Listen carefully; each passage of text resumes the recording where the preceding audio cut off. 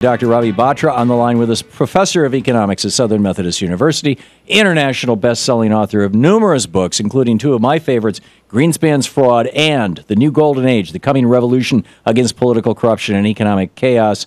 You can find all about all of it at his website, Ravi Batra, RAVIBATRA.com. Dr. Batra, we're talking about how this... starting with this, maybe the lit fuse of Cyprus, how this may play out. Spain now has 25–30% unemployment. Greece has very, very high unemployment. The Germans and the wealthier European states are perceived increasingly as plunderers across Europe. And here in the United States, because of Reaganomics and these insane free trade policies, our own middle class has been wiped out. Is this the disaster capitalism that Naomi Klein talked about? Is this creating a disaster and then profiting off of it? Or is this just the consequence of misguided ideology, almost a theology, the Milton Friedman theology?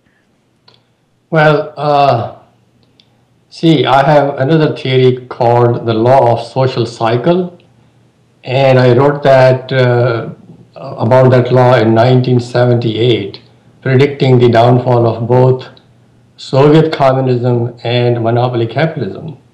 And I wrote in that book that Soviet communism would collapse by the year 2000, and then monopoly capitalism would get into big trouble around 2010.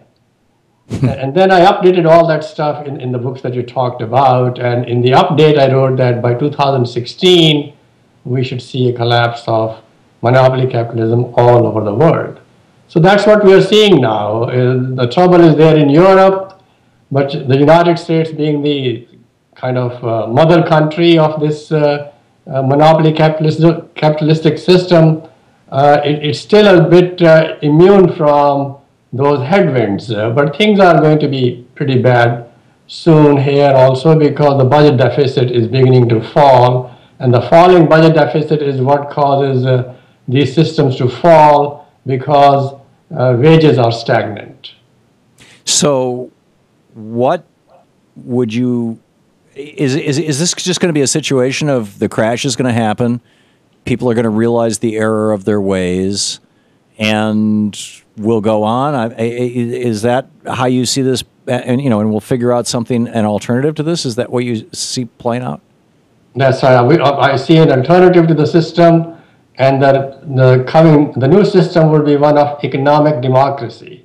See, we need a system where wages automatically rise when productivity does. Because unless that happens, we have to keep increasing our budget deficits and postpone the problem on to the future generations, our children. Right. So it's a horrible system. And plus, just look at this.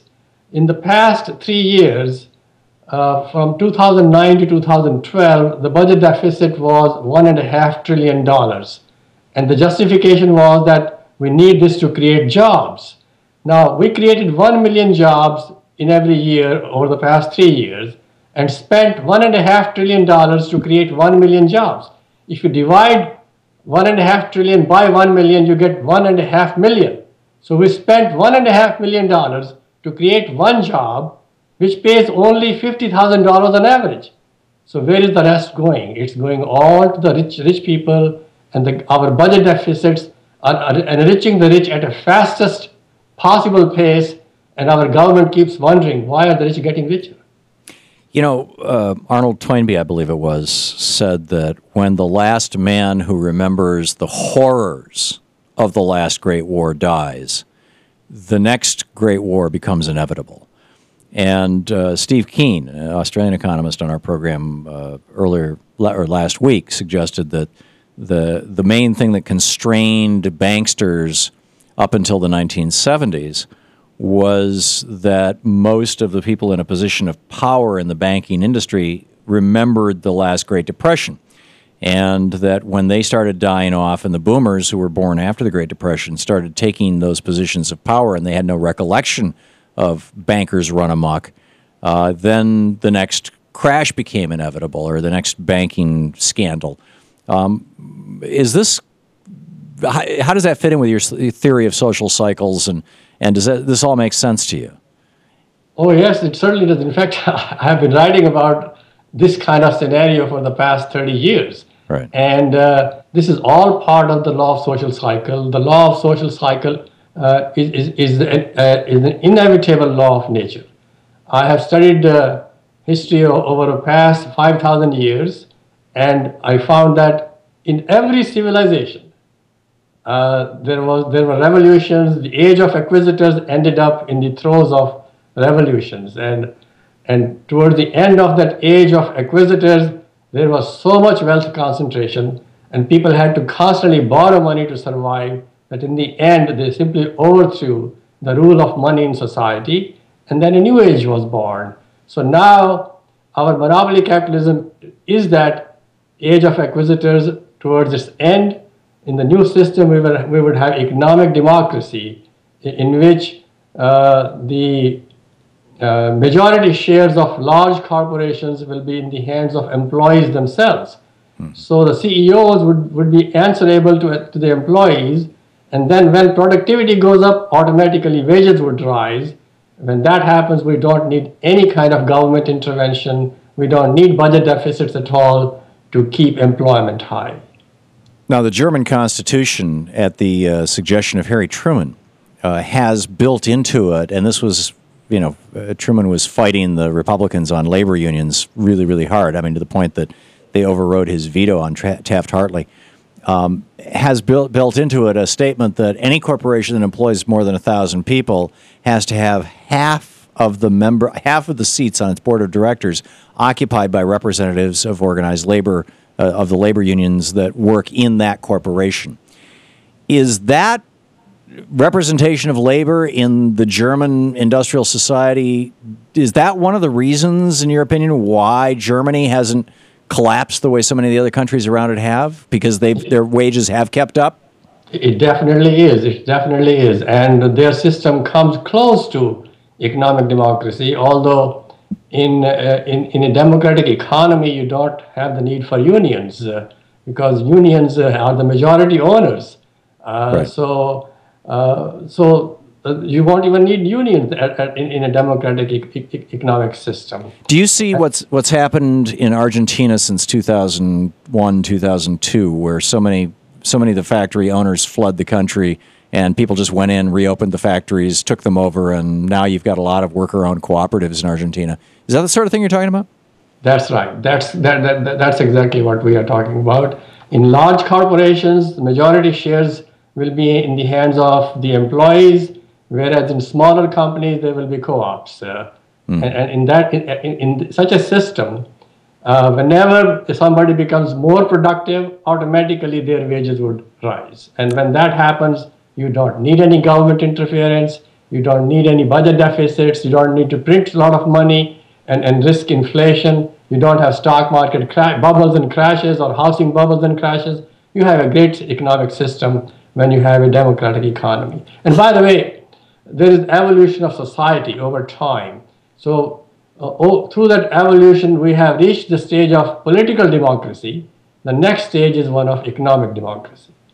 How do we, in the process of getting there, how do we make that transition? Well, I think there is going to be another major stock market crash, and then the stock prices would fall sharply. The government would be able to buy these shares dirt cheap and then sell these shares on installment basis to employees, and that takes care of it. So the government would have to intervene to do this. How do you restrain a new billionaire class from forming out of this? How do you keep what happened, like the oligarchs who rose up in many of the former Soviet states? How do you prevent? Because, everybody got to own their apartment, everybody had a share in the company, sort of like what you're describing, and then people went around and bought up those shares from people who didn't realize their value, aggregated them, and now, boom, you're back to, hyper-billionaires. How do you prevent that from happening? Well, through a responsive government. After all, our American oligarchs tried to prevent Obama's election in 2008, didn't they? And then again, they tried their best in 2012. And remember, I was on your show again and again, and I said Obama is going to be reelected no matter what. And see, 2009 was the beginning of this revolution. The election of a black candidate as president was unprecedented, and that was the start of this revolution.